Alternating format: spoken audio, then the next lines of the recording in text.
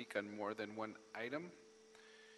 And we will get started with that. I'm Councilmember Weezer. We've been joined by Councilmember Harris Dawson.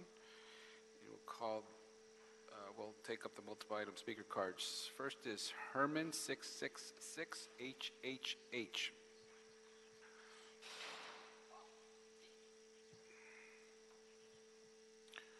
Herman, before you get started, at the last Plum meeting, either you or Mr. Encino signed up using aliases and other names that will vulgar.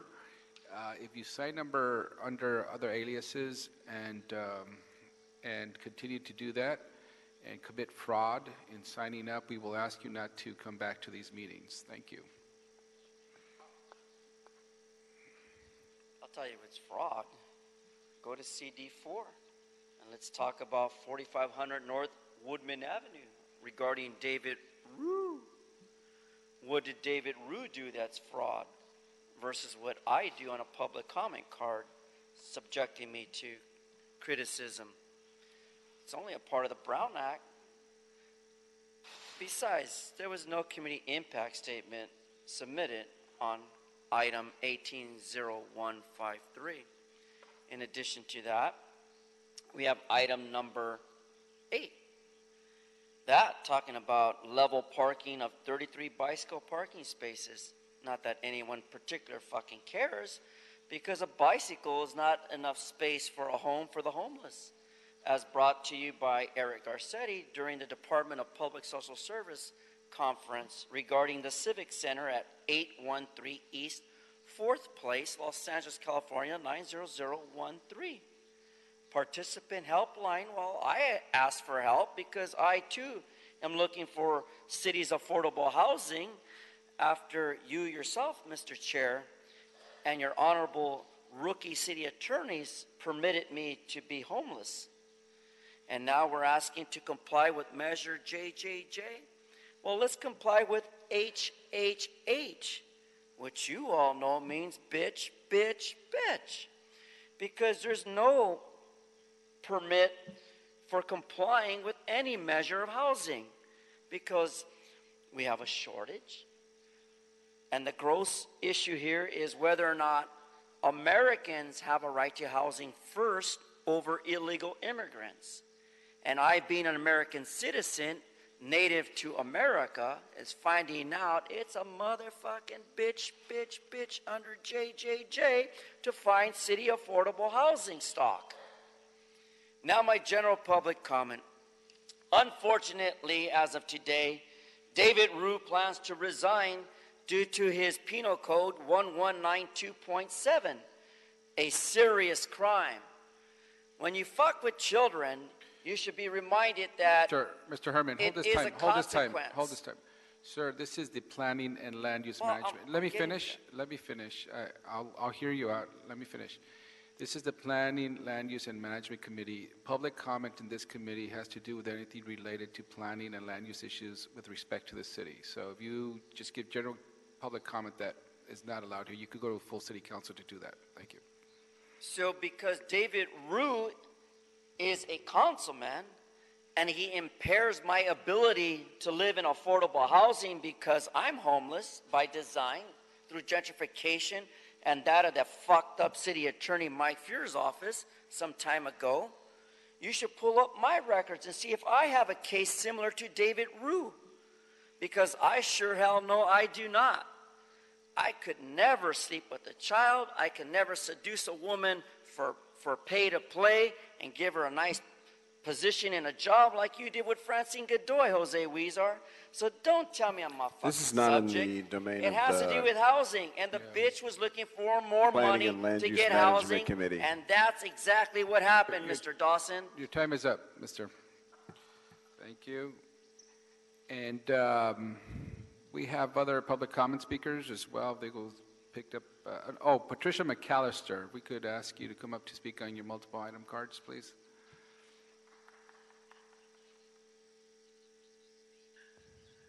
Thank you. I'm concerned here. I see issues here where you don't have affordable housing units, but you're allowing them to build these housing units. Now, one of them, you want to take the money, it's number 10, nothing about affordable housing. You're going to build 173 residential units, and you're not requiring that they have any affordable units.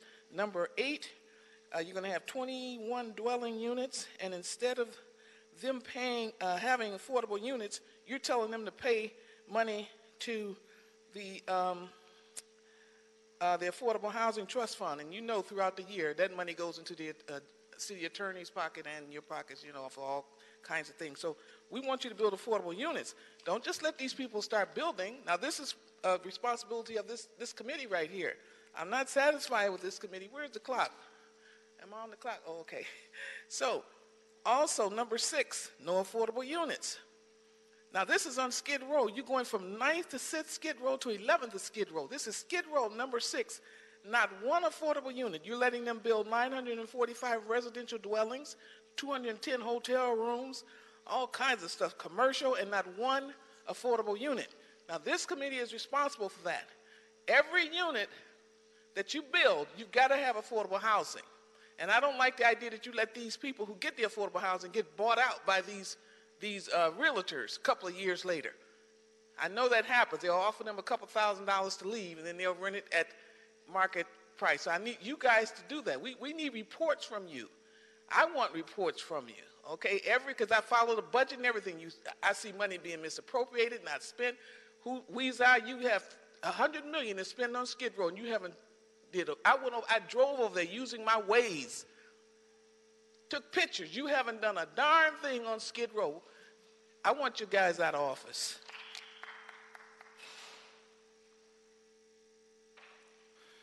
Thank you. We've been joined by Councilmember Price, and now we will go to continue the agenda. Item number 2, we have one public speaker. We'll take that off the agenda, off the consent calendar, I mean. Item number 5, we have no public speakers. We'll take item 5 on consent without objection. Item number 6, we will continue to May 22nd. Item 6, continue to May 22nd. Item 7, we will approve on consent. No objections in item 7 to approve on consent. Item number 8, we have one public speaker we will hold.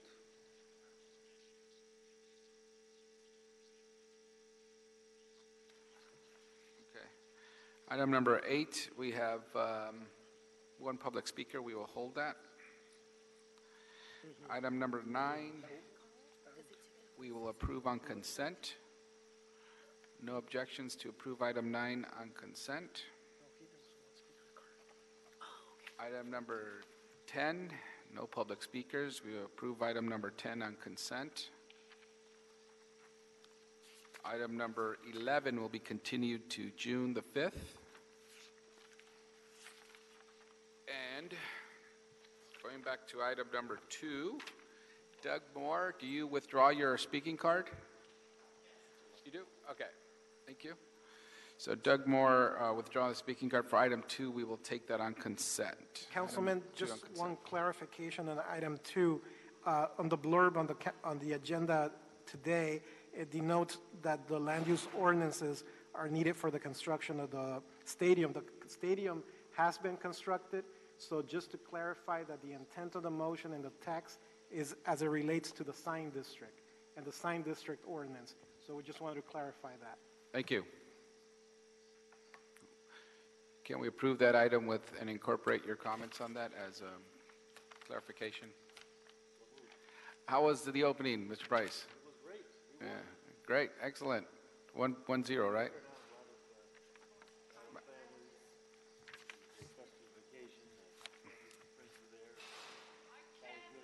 Turn it on. Yeah. I said it was a festive occasion. Family and friends were there for the opening game, and we were victorious. It was an exciting victory at the end, but a victory nonetheless. Okay. All right. And item number 8, who is the speaker for 8? Tom, you withdraw your speaking card? Okay, so withdraw the speaking card from 8 for the record, and that will be put on consent as well, approved without objection. So to summarize, item 2, consent, item 5, consent, 6 is continued to the 22nd of this month, item 7, consent, item 8, consent, item 9, consent, 10, consent, and 11 has been continued to the 5th. Thank you. Mr. Herman, please do not make animal noises as we're conducting the meeting that disrupts us from doing our meeting. That's your first warning, okay? Thank you, sir. Action items are item number 1, report from the Director of Planning, Vince Bertoni. You do not look like Vince Bertoni. I do not. Good afternoon, committee members. Kevin Keller, Executive Officer, City Planning, sitting in for Vince Bertoni today. Just a quick update today about design review boards. The city has 13 design review boards across the city. Staff have been working with many of the council offices to update these board rosters, fill vacancies, and improve the case review and design process these critical boards play to reviewing community-friendly design in all of our special neighborhoods across the city. Just wanted to make an announcement that we're going to be holding actual trainings for our design review board members May 11th at Van Nuys City Hall for our Valley Design Review Boards, and May 18th at City Hall East for our metro area design review boards. We're going to be focusing on the authorities of design review boards, the duties, the findings, and how to run a more efficient meeting as these design review boards meet in the evening in the community. So we look forward to improving the process and really want to thank our design review board members and the Office of the City Attorney to helping us with this training. That concludes my report. Thank you. Great, thank you very much. Any questions or comments? We have one public speaker, Noel Weiss. Mr. Weiss, you have 1 minute.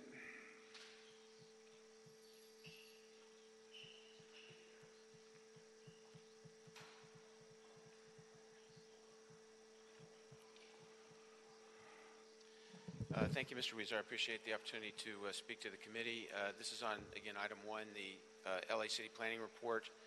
I wanted to thank planning for the letter directed to Mr. O'Farrell in connection with the 5448 West Franklin project.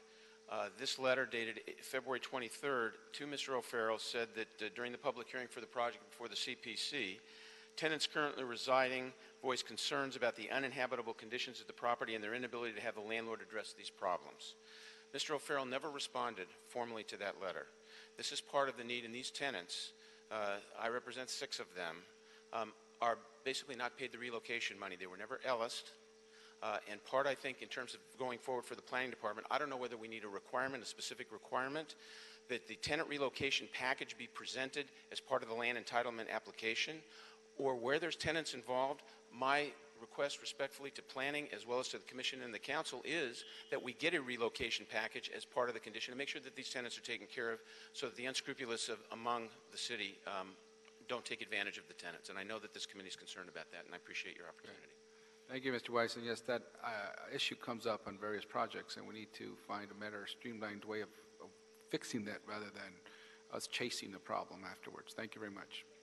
Yeah. Item number 3, if that could be read into the record, please. Sure. So on item 1, we will receive and file, and item 3, we could read that into the record, please. Item 3, Councilman, this is a CAO report relative to a request by Councilwoman Martinez to expedite building permits and the granting of fee waivers for buildings and homes damaged by the La Tuna Canyon and Creek wildfires. Welcome. Good afternoon, Mr. Chair, council members. My name is Nick Campbell from the CAO's office. The item before you is a report from our office relaying information received from the Departments of Building and Safety, Planning, and the Fire Department relative to the motion from Councilmember Martinez. This is related to the expediting of building permits and granting of fee waivers associated with the La Tuna Canyon and Creek wildfires. The Department of Building and Safety reports the residents affected by the wildfires will need to submit plans to and obtain permits from Building and Safety for the reconstruction or repair of their properties. To assist customers affected by the wildfires, Building and Safety has already created a hotline and a phone number that they can call, where they will have their questions answered regarding the permitting process. In addition, they can go to the Development Services Centers and utilize Building and Safety's concierge services. And this is at the Metro and Van Nuys Development Services Centers for information on building and safety services, as well as guidance through the permitting process. The Department of City Planning reports that it expects a limited role in providing the necessary approvals and clearances for the rebuilding of structures damaged by the wildfires. The southern burn area from the Latunia Canyon and Creek wildfires overlaps portions of a specific plan. However, residential structures in these areas that are being reconstructed due to fire damage would not be subject to the same standards as new construction. And such permits that are directed to planning would be given priority review, and the review process would take place the same day that an applicant brings them into a public counter at one of the city's development service centers. Additionally, planning states that it could not waive its fees unless planning was reimbursed by the city for the cost of providing services. And then for fire, their role is really limited to the hydrant and access review for buildings damaged by the fire. The fee for this review is $216, and the fire department reports that this fee could be waived through council action, and that based on a preliminary damage assessment from the fire, it estimates that the maximum fee waiver would be about $28,296. It should be noted that such a fee waiver would have an impact on the fire department's budget. I'm sorry, I did actually miss one point. Building and Safety has stated that they cannot waive fees due to state law and prior opinions received from the city attorney's office. Available for any questions that you have on the CAO report. And we also have representatives from the departments. Great, thank you. Are there any questions? No? Well, thank you, and I want to thank Councilwoman Rodriguez for introducing this motion to find ways to assist those that were affected by the Latunia Canyon and Creek wildfires. I think this is good to have the public understand what we're doing to help them to rebuild. So thank you. Thank you. We will, seeing there's no questions, we'll move to receive and file this item. Any objections? Seeing none, so ordered. Thank you. Item number 4.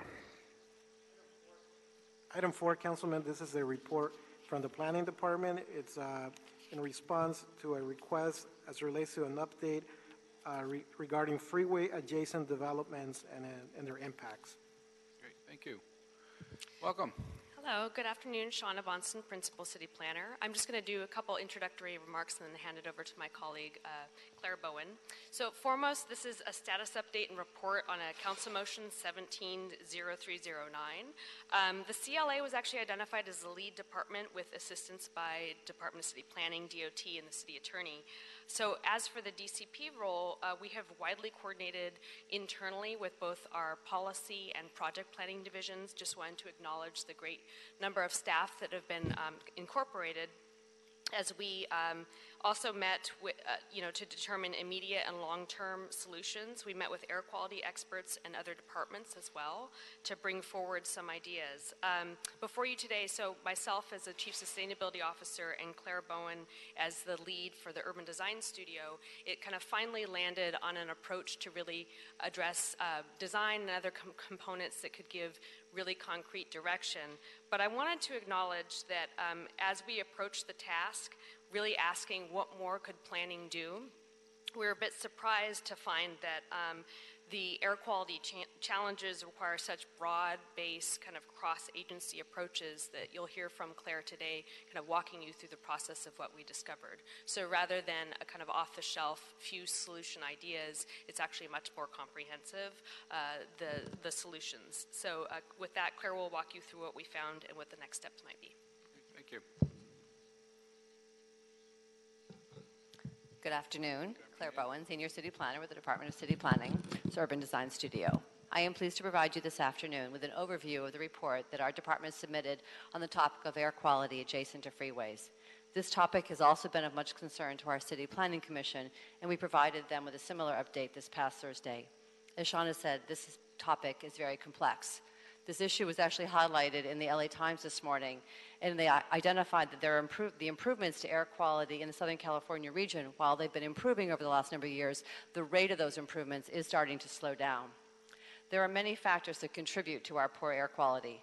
Some are well known, such as vehicles, diesel trucks, power plants, while others are less obvious sources, such as industrial boilers, residential heaters, and construction equipment. And while stricter regulations have had a positive impact, as evidenced by steady decline in emission levels, global warming, which is contributing to a greater number of warm air days, may be behind some of the stalled progress that is now being measured. The article highlights that the number of days in which the region violated federal health standards for ozone increased to 145 days last year, compared to only 132 days in 2016 and 113 days in 2015. To put it simply, these pollutant sources, they're heavier than air, such that normally they fall more rapidly to the ground. That explains why in the colder winter months, our air quality is typically cleaner than during the warmer summer months. During these warmer days, these particles are kept aloft for longer periods of time, and therefore both contributing to poorer air quality, but also expanding the overall area affected by these particles. As defined by a 2010 report released by the Center for Disease Control, there are two primary prevention strategies. The first is focused on reducing mobile source emissions, and the second is focusing on reducing exposure to mobile source emissions. The solutions to these two strategies are very different, and due to the many, many challenges that I will highlight shortly of developing site-specific mitigations, the Center for Disease Control emphasizes the value of focusing on reducing mobile source emission levels in the first place. And again, that speaks to kind of the variety of things that produce those emissions in the first place. The Center for Disease Control exerts that many of the strategies that Los Angeles and the region are already focused on are exactly the right kind of approach. For example, our efforts to expand the transportation system and increase access to transit, walking, bicycling, and rideshare programs are the kinds of efforts that the center states are shown to reduce vehicle use and thus reduce mobile source emissions.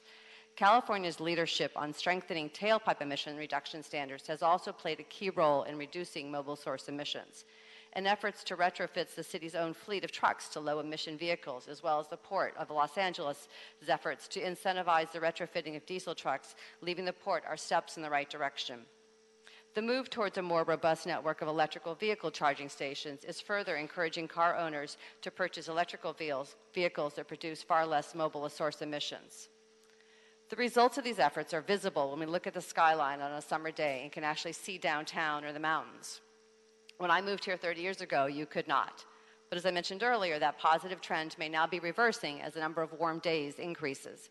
We still have work to do, building more housing near transit, building out the Measure M projects, expanding the electrical vehicle charging station network, clustering housing, jobs, education, and community-serving uses, and encouraging more walking and bicycling. And certainly, if we back off of current clean air quality goals and regulations, we can expect that air quality will worsen further, and there will be much greater impacts and costs associated with personal health in the region.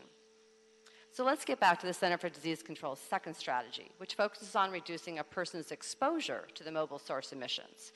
I wish that there was a simple fix here, but there is not. The reason is that the gases and particles that vehicles and other sources emit behave in different ways due to their various chemical compositions. Some linger in the air longer than others. They come in various shapes and sizes. They are responsive to shifts in wind, ambient air temperatures, and sunlight. This means it is difficult to predict exactly where on a particular day the particles are causing the most harm. Particles and gases also penetrate through building walls. To address these challenges, the Center for Disease Control focuses on a couple of solutions. These include improving ventilation systems, adding roadside barriers, and looking at land use policies that limit new development close to heavily trafficked roads and freeways. On the first solution, the City Council has already demonstrated leadership on this topic with the adoption of the Clean Up, Green Up standards in 2016. The CUGU ordinance, as it is called, mandates the installation and regular maintenance of high-efficiency air intake filters in new freeway-adjacent residential buildings with mechanical air systems. The second solution is a tough one to legislate, as the effectiveness of roadside barriers, either walls, trees, or both, is still not completely known. As I mentioned earlier, the particles all behave differently and are susceptible to changes in weather, so determining exactly where the barrier should go and at what height and for how long the distance is very difficult. Some studies have expressed concern that the wall could actually exacerbate the problem by pushing a concentration of the particles along the wall and then push it out into that nearest opening. 2, buildings above or below the wall would not have the same level of protections. Trees and other landscaping materials are often suggested as a potential solution, and certainly landscaping elements provide many environmental benefits, but the extent to which they might actually mitigate the health impacts in a particular location is not known. And thirdly, perhaps the most challenging solution, and decision makers will continue to be faced with, is the challenge of weighing the pros and cons of building new housing near a transit station that also happens to be near a freeway. One option when there is sufficient land may be to set the building back from the freeway, but this will not always be feasible. And we know that on warmer days, again, the negative effects may actually be felt further from the freeway, so compared to immediately adjacent to it. As I promised, this is not an easy topic. There is no simple short-term solution. It is complex. But let's keep working locally, regionally, and with our state leaders to establish stricter tailpipe emission standards and tighten regulations on other pollutant sources. Let's build out the projects of Measure M and make our streets safer for bicycling, walking, and all the other new electronic scooters so that our children and their children have cleaner air to breathe. Thank you. We're here for taking any questions. Thank you. We'll go to public comment first and then return to discussion. First is Christopher Chavez, and Adrian Martinez, and Gina Goodhill.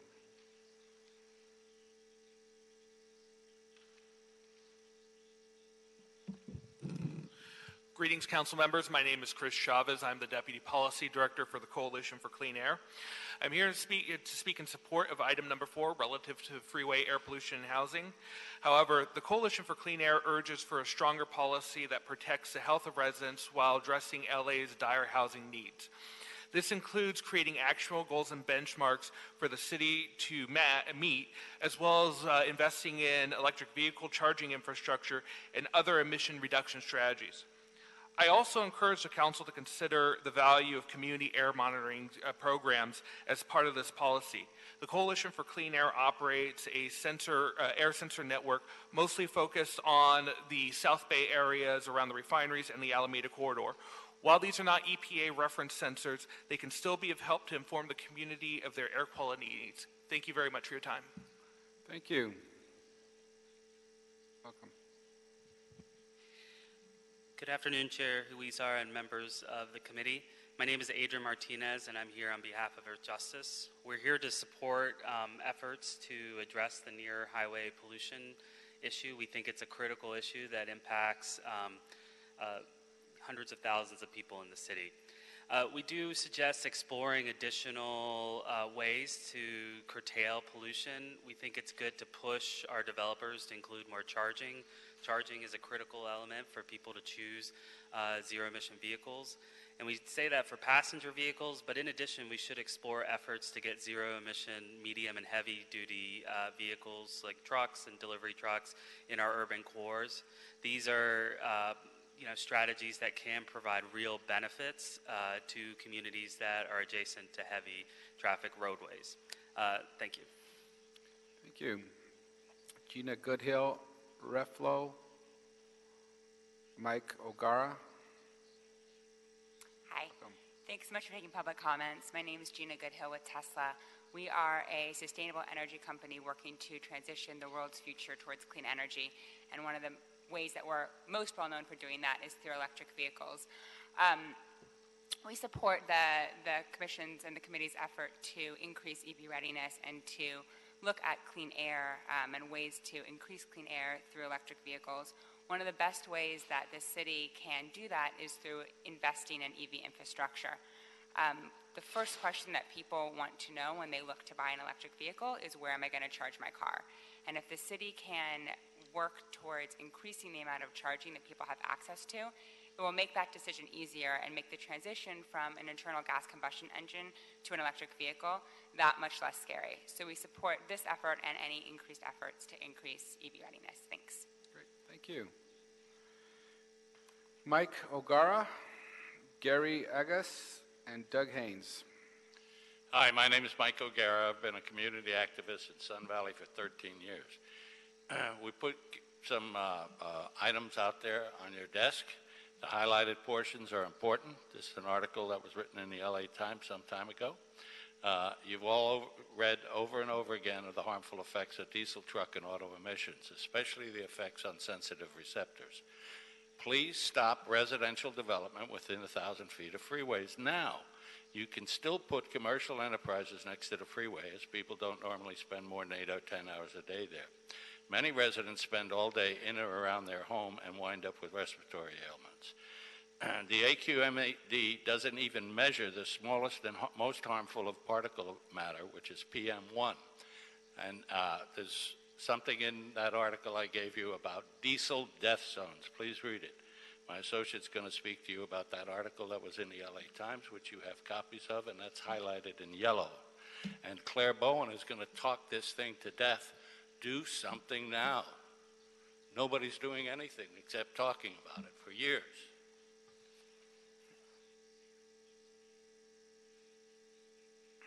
Good afternoon. My name is Gary Agus. I'm with the Sun Valley Neighborhood Council, but I'm speaking for myself this afternoon.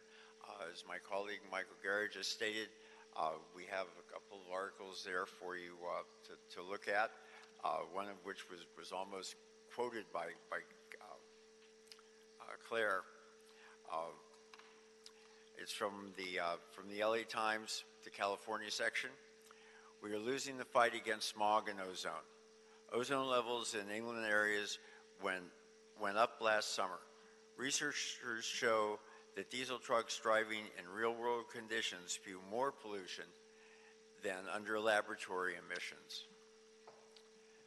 The minimum distance from freight corridors, including freeways, should be a minimum of 1,000 feet. There's much evidence to show that the pollution even travels further for residential properties. Not so bad for the commercial properties when you're only spending 8 hours a day, but if you're living there, it's got to be more than that. One comment on electric, also in the article, on electric cars. Their tires and their brakes also cause harmful pollution. So that's not going to solve our problem with electric cars. Please make that minimum 1,000 feet. Thank you very much. Thank you. Doug Haynes, Michelle Kidman, Jorge Madrid. Good afternoon. My name is Doug Haynes. I'm with East Hollywood Neighborhood Council. I spoke to this committee before on this matter and also last week to the City Planning Commission. I'll just remind you what I said earlier. Living within 500 feet of a freeway results in double the rate of autism, double the rate of dementia, double the rate of cardiovascular disease, and a lifelong reduction in lung capacity for children ages 10 through 13 when the lungs experience their most growth.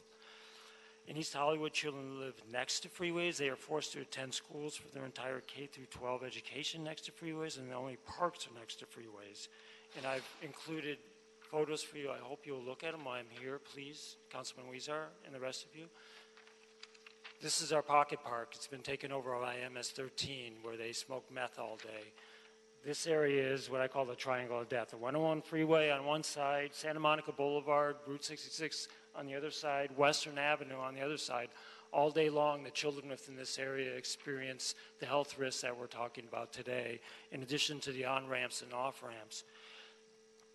The clock isn't even running. Can I have just a few seconds to finish, please? My neighborhood already includes some of the most densely populated census tracts in the United States. The zoning is R4 and R5 to encourage further residential development in these zones while knowing the health risk is morally bankrupt for a city. I hope you'll start doing something effective to help the people in my community and your community as well. Thank you. Great. Thank you. Mr. Chair, Yes. the clock is not working, so I have a handheld one that I'm running. Okay. Do you make a beeping noise when it's over? It did. I don't know if you heard it or not, but it makes a Whatever you beeping want noise. to do to notify us when it's time, that'll be. Okay. Yeah, I'm sorry. I don't know what happened. It just went out. So. Michelle Kinman. Good afternoon, rather.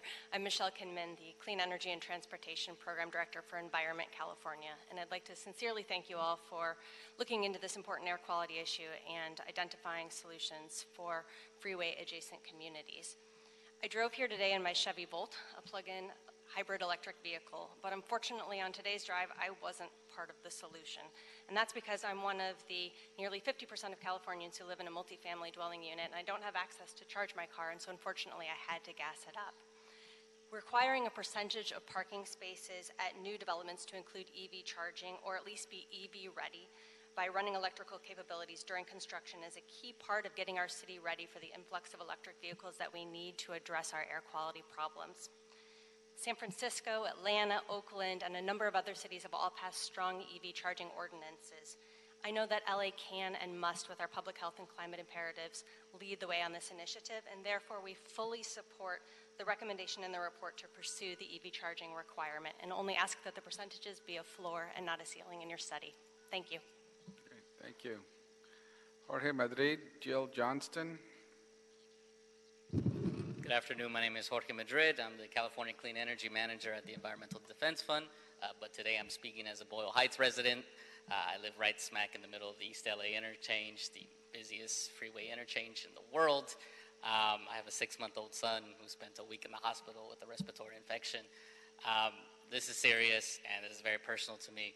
I want to echo the comments of a lot of the folks that came here earlier, especially the expansion of zero-emission vehicles, particularly medium and heavy-duty vehicles, which we know are the largest contributors to gases and pollution. But secondly, I want to say that we need to do triage, and we need to do it now. I understand that there still needs to be more research on vegetation and other kinds of barriers around freeways. I would also add freeway overpasses, where a lot of school children walk to school. If there was ever a time and a place for a pilot and a study to understand how to do that, Boyle Heights, my neighborhood, is a prime candidate. So thank you, and I urge you. Oops. Thank you. I think I broke your microphone. Thank you. Have you ever noticed that in Caltrans and the freeways, the vegetation in low-income areas is a lot less, and the public ways there are not taken care of or maintained as much as other areas? I've never understood that. It's just, we just give up in low-income areas. They're also full of trash, too. Yeah, so. Yeah. It's the same freeway, says Mr. Harris Dawson, but yet other areas better maintained. Thank you. Welcome. Hi. Thank you and good afternoon. My name is Dr. Jill Johnston. I'm assistant professor at USC Keck School of Medicine. And I just want to come here and review a little bit of 25 years of research that we've learned about when studying the impacts of near roadway air pollution.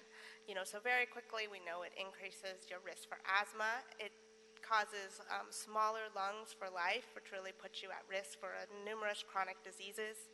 It can increase your risk for both obesity and type 2 diabetes. And sort of emerging research is really looking at the impact on the elderly and how it's related to cognitive decline and increase in risk for Alzheimer's. We know when understanding the exposures that it's this 1,000-foot buffer where we see the highest levels of this mixture of pollution that's related to near roadways. And so when we think about what we can do to reduce people's exposure, what the science is showing is that, reducing emissions, reducing sources is most important, and thinking about these zero emissions technologies. Increasing the space from where people live in the freeways is important. And also understanding impacts on these cumulative burden populations. Thank you. Great, thank you. Again, somebody named Ruffalo here. It's probably Herman signing up like that. Okay, thank you. That concludes our public comment. And I want to thank the planning department for their work on this. Certainly air pollution, as was noted, is an urgent and complex matter to deal with, particularly here in Los Angeles. I too live in Boyle Heights, as one of the speakers mentioned, and we have 5 major freeways cutting through the neighborhood. And I actually do live within 500 feet of a freeway. And so I recognize, as the report recognizes, the need to balance the need for more housing with the health impacts of living near a freeway. And the report rightly proposes a 2-pronged approach, which is 1, reduce exposure to pollution, and 2, reduce pollution itself. That's the correct approach. However, the report itself, I think, needed some improvements on specifics and actionable recommendations that we can take today. I think there's a lot to be wanting in terms of having actual recommendations before the committee so that we could move forward with this. I do have some questions on the, or follow-ups on the report. First is on filtration. Do we routinely inspect filtration systems now, either HCID or building and safety? So we spoke with our colleagues at Housing Department. They don't make it a part of their routine, but they are looking to work with their inspectors to be able to inspect the filters that are in common areas. They would not have the ability to enter an individual residential unit to inspect, but they can work with perhaps the property manager or others on the building site to help educate the residents as to why it would be valuable and important for their health to more routinely change out those filters. Is that an HCID responsibility or a building and safety responsibility? So with the on multifamily residential projects, that would be HCID as part of their SCEP program. They do routinely inspect buildings every couple of years. So they would do it with, when we talk with building and safety about non-residential, and again, they are the ones right now who are ensuring that buildings are complying, the new projects are complying with the CUGU standard. So again, there is a requirement that within 1,000 feet that non-residential and residential projects who include a mechanical air system have to include those filters. But there is no inspection program that building and safety goes out on a regular basis. They basically are about, you pull the building permit, and once that gets a C of O, we don't have an inspection program. Okay, so we do have a fire alarm program, right? When the fire alarms get inspected by the fire department, or we require the property manager to inspect them every certain times, but there's no such system for air filtration. Okay. That's correct. And we are now requiring filters in HVAC systems in new buildings, but in existing buildings, do we or can we require higher levels of filtration systems? So we had a conversation with building and safety about that very question. So I think the challenge is that, first of all, there are a lot of, older buildings don't really use mechanical, air conditioning systems. They might do some mechanical heating. They may not have a central system, but that oftentimes these older systems might not be suited to putting the more dense filter on. They may not have the ability to kind of power through those more dense filters. Okay. So it's not as simple, just go ahead and retrofit and put a heavier filter on an older system. They just would not have the ability to. They need a lot more power, obviously, to be able to still let the air go through what is now a much more dense filter. Okay. And the report calls for a use package to be developed through RECODE, which is, I think there are several ways we could go about this. We could come up with certain legislative recommendations So really separate from RECODE, but when is RECODE going to be available or finished, or the whole process? The reason we think RECODE is really the right way to look at this is that we think it's really, by having a use package in RECODE, kind of similar to we have uses today that don't allow residential, like an industrial or a commercial package, that as community plans are updated, and those are happening now that are actually tapping into the new RECODE, then you have the communities are able to kind of look to their specific situation and best identify the range of uses that would be appropriate to that particular location.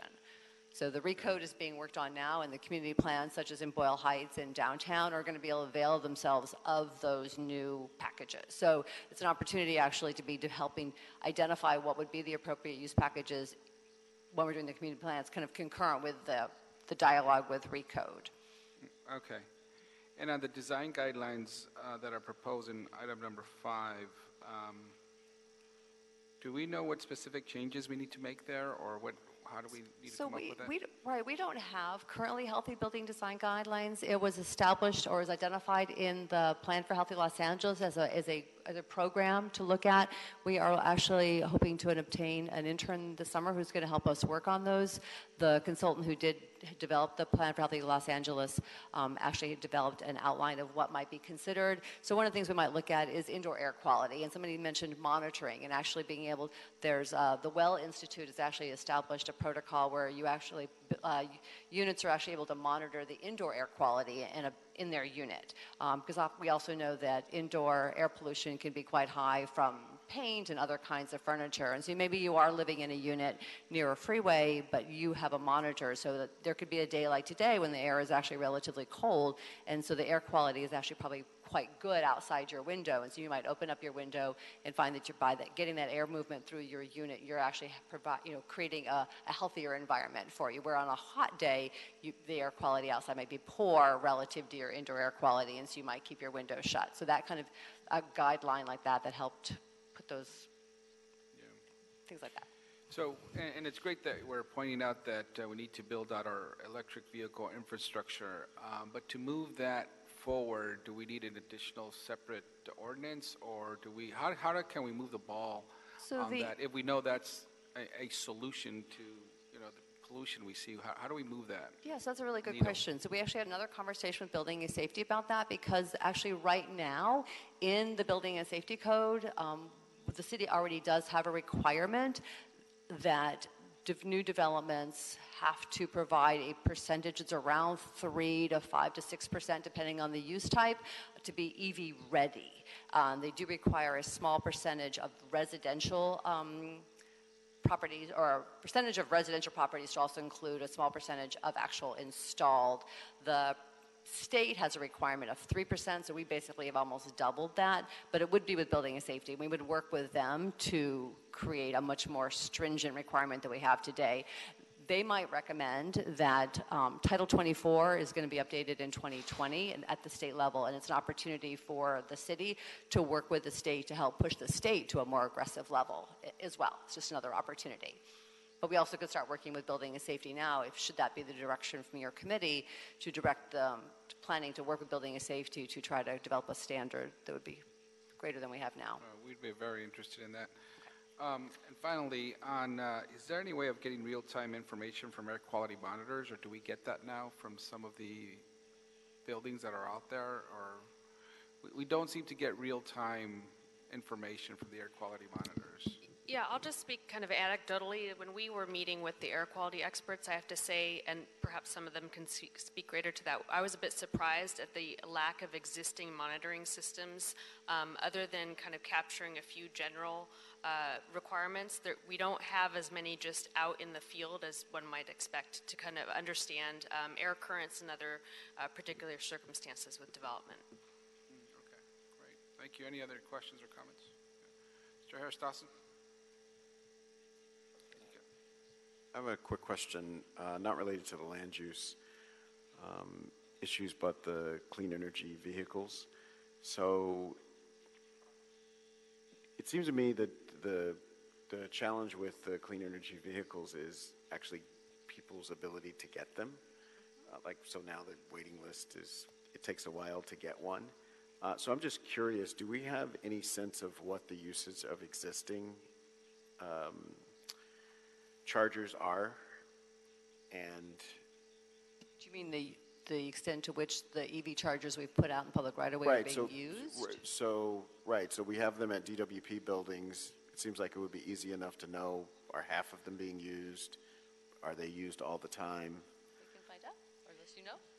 We certainly can find out. Again, speaking anecdotally as someone who has an electric vehicle, I will say that the demand seems to outpace the current supply, and projects are currently kind of catching up with the requirement from a couple years ago as they start to get developed or constructed. Thank you. Thank you. Mr. Price? Thank you, Mr. Chair. Thanks for your leadership on this, and thank you for the report. I know that quite a bit of thought has gone into it, and I appreciate the comments made by not just staff but public on this issue. Thoughtful comments. I've got some questions and some strong concerns regarding this report, though, Mr. Chairman. As you know, my district is crisscrossed by the 10 and the 110, and I'm specifically concerned for smaller projects within that 1,000 feet. We're making it, creating additional burdens, additional regulations for smaller type projects.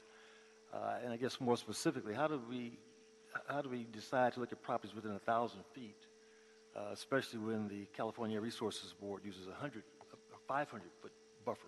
So how do we come to 1,000 as opposed to? And again, I appreciate the balance that we're trying to achieve, but I think that with other mitigation measures in place, just curious how we can, again, support smaller projects. Right, so right now, the only requirement for any project within that 1,000 feet is the filter requirement. So again, new projects as well as... Sorry, what did you say? I said the only requirement for any new project within that 1,000 feet is the filter requirement. So there is no other requirement that's imposed on a project within the 1,000 feet of a freeway today, other than... I know, but I'm saying, Yeah. so why does it have to be 1,000? Why can't it be 500? That's what I'm saying. How do we come to the...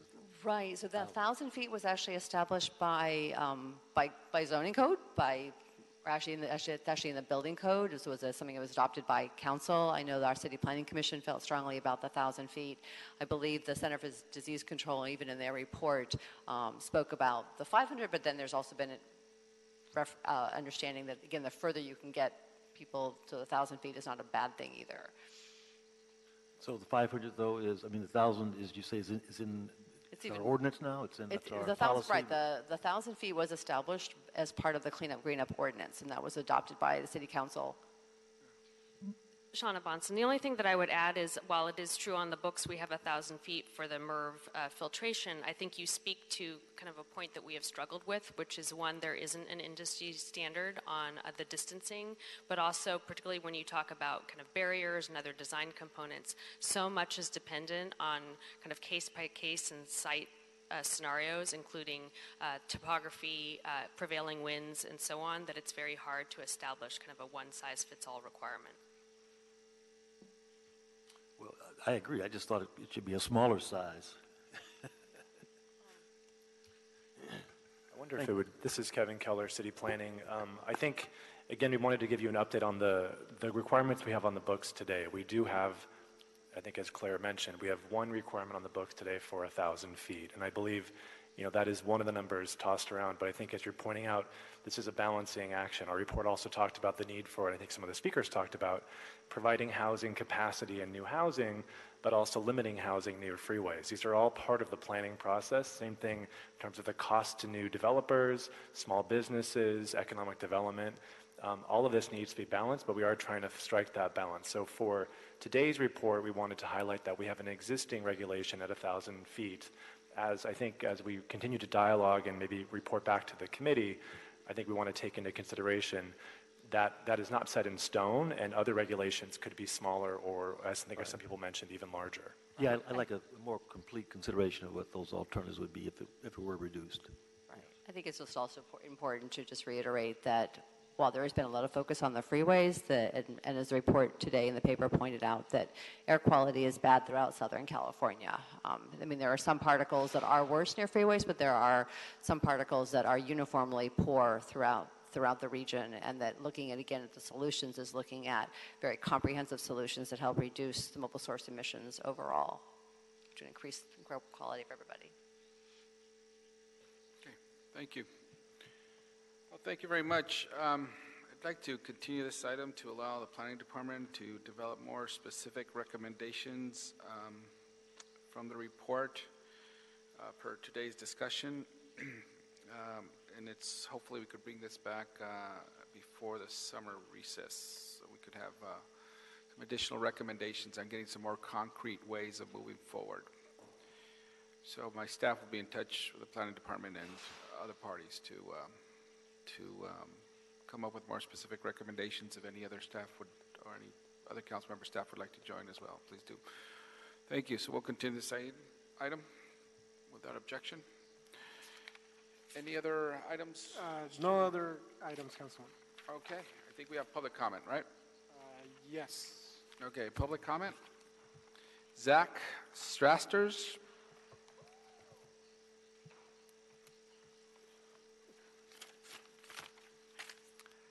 Anybody here on public comment? Two more. Okay. Those two gentlemen back there as well. So, good afternoon. My name is Zach Strosters. I'm here on behalf of the ARMS organization. It's nice to see you guys up close. I see you all the time in the big room, so it's cool getting a little up close. Okay. I'm talking on behalf of the 2,500-foot oil and gas drilling setback. And so the ARMS organization is opposed to it because of the overall impact that's going to be made to economy. 360,000 plus jobs in Greater California would be affected by a 2,500-foot setback. Furthermore, in Los Angeles County alone, we're talking about 100,000 plus jobs. The precedent that would be set by a 2,500-foot oil and gas drilling setback would mean an incredible cost to the family in Southern California, in particular Los Angeles, where there are great disparities in income. We're already moving into one of the most expensive summers in terms of the cost at the pump, and a move like this has a huge ramification for the family. And so at the risk of offending a room full of environmentalists, I'd like to say we also need to consider the cost for the family in Southern California and LA in particular. Thank you. Great, thank you. Before we go on, I just want to note for the record that I believe Mr. Herman polluted our public comment speaker cards by putting a number of false names here, such as Miss Lovejoy and other names. So just for the record that he continues to disrupt this meeting and continues to commit fraud by signing up with false names. Thank you. Robert Polito and Mark Kinnerson. Sure. Mark Kerson, Rob Polito, Noel Weiss.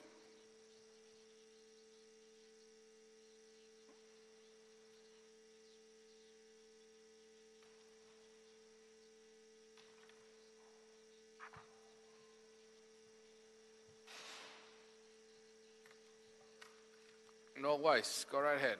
Thank you, Council Member. In terms of general public comment here, I think there is a broader concern. I mean, in terms of my desire on behalf of the tenants really relates to the loss of the middle class. That was the situation 10 years ago or 11 years ago now, April 2007, when Janice Hahn and Mr. Huizar were part of the effort to try to get the relocation fees raised, kind of to slim those rough edges.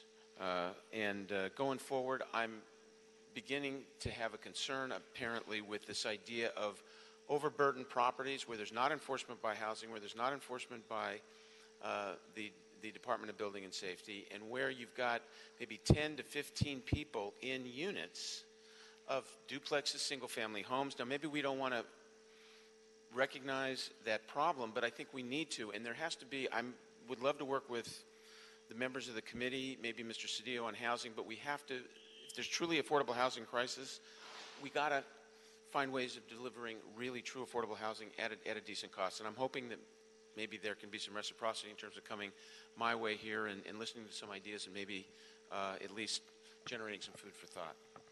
Thank you. Mark Kennerson, Rob Polito. Good afternoon. My name is Robert Polito. I represent the ARMS organization.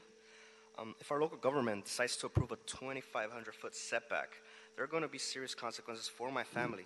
People like myself who live in Southern California are already feeling the effect of the highest gas prices in the country at the gas pump. The very real effects of their decisions will have on their constituents and their families' ability to maintain a decent standard of living. If we eliminate the 100,000 plus jobs from Los Angeles County, stab local fuel production in the neck, and ask environmentally insensitive countries like Russia and Saudi Arabia to satisfy our oil and gas needs, are we doing our LA families any favors? What about our economy, the environment? Who exactly is supposed to benefit from this shutdown? Please vote no on the 2,500-foot oil and gas setback. Thank you for your time. Thank you.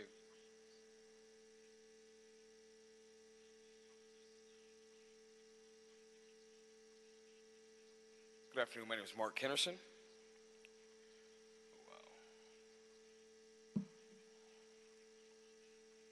And I, too, am with the ARMS organization. And California's oil and gas industry provides over 360,000 well-paying middle-class jobs. And these aren't just your run-of-the-mill temp agency, fly-by-night, under-the-table gigs that so many of us Angelenos have been corralled into over the past 20 years. These are stable, reliable, family-supporting careers. These are the types of jobs that were the bedrock of our nation's economy in its golden era, and now, with the setback, we're talking about eliminating them. The message that we'd be sending to the neighborhoods and communities of LA is that good-paying jobs aren't trendy enough to drive policymaking, and the needs of the family are secondary to fashionable politics. If not for the family, if not for the protection of our local economy, then who and what exactly are we paying our elected officials to represent? Please consider the impact of our decision here today and vote no, as me and my colleagues are, in agreement with the 2,500-foot oil and gas setback. Thank you. Thank you. That concludes public comment. Any other items on the agenda? No, Councilman. Seeing none, this meeting is adjourned. Thank you.